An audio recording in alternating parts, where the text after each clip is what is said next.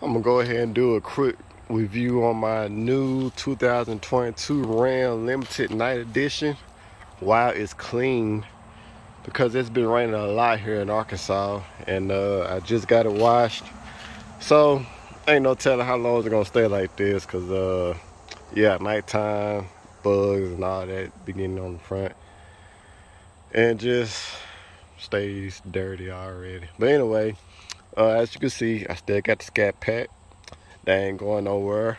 And for the dude who commented on Ben Hardy's channel on my comment saying I wasn't gonna get this, yeah, eat your heart out, dude. I told you I was gonna get it, and I'm gonna try to find your username so I can tag you in this. Yeah, he was trolling, pretty much saying I wasn't gonna get this truck, but joke's on him. Anyway, I ordered this truck back in May, like the first week in May, and it actually came in early. It actually got here August 17th, but I got it like last Friday, so I had to wait 2 weeks to get it. As soon as it came in, the salesman told me he had a recall. It's a long story, so if y'all want to hear it, just drop a comment in the video saying y'all want to hear the story. So I'm not gonna go into detail unless y'all want to hear. I'll make another video of that. But like I said, y'all done seen these trucks. It's a night edition. I special order it, so it has everything. It has the panoramic sunroof, everything I want.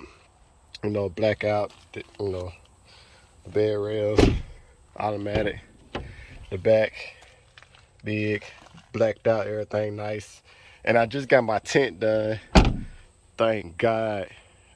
Tint saves lives, for real. Before I had tint, I was burning up. I was really burning up. And I just got the tint done, and it saved me from the sun, and it looks better. Yeah, as you can see, I got the multi-function tailgate. This comes in handy because of this. I can put my boots and my hard hat. I'll probably get the bed divider later, so my hat won't slide down like it did earlier. But so far it's been pretty good staying right there, but I'll probably get the bed divider, so won't nothing move, and I can separate if I put luggage back there and my work gear right here. So yep. And I was gonna get the Ram box, but after looking at it, it wasn't worth it. It wasn't gonna be worth it. Yeah. And I already got this. Where did that come from? No. I don't know how that happened. I really don't. I'm thinking about just buying a whole nother Ram. When I seen that, I almost died. Like, come on now. I only had this truck for a couple days, and I already got these. If anybody know how to fix that, tell me in the comments, please let me know. But yeah, this is my new truck, my new daily driver, and this is still the weekend car. It's dirty. The rims need cleaning. I need new tires. So Scat Pack ain't going nowhere. This ain't going nowhere. This is gonna be a daily driver. This is still the weekend car. And quick story, the reason why I got the Ram truck is because so far Ram is killing it, and Dodge in the truck, the trucks and car categories. To me, Dodge is killing it. Ram had everything I wanted. It had the looks, the technology, everything.